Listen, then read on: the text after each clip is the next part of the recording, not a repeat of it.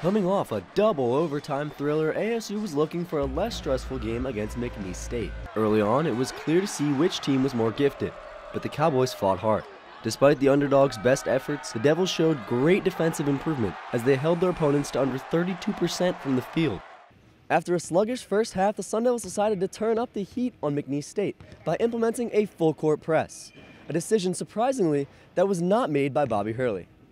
Guys kind of did that on their own. I think they understood that, you know, the tone in the locker room wasn't great at halftime, and they felt like they had to pick things up, pick their energy up, and they independently just kind of did that, extended the defense more, and in particular Lou and Z just created some problems for them at times. But it was not just the defensive end where Cheatham and Dort were having fun.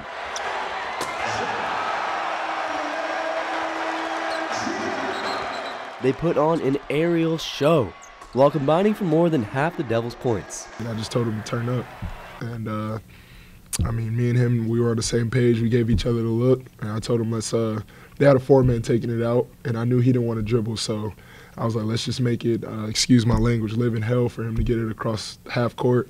And I mean, I'm sure he felt our wrath.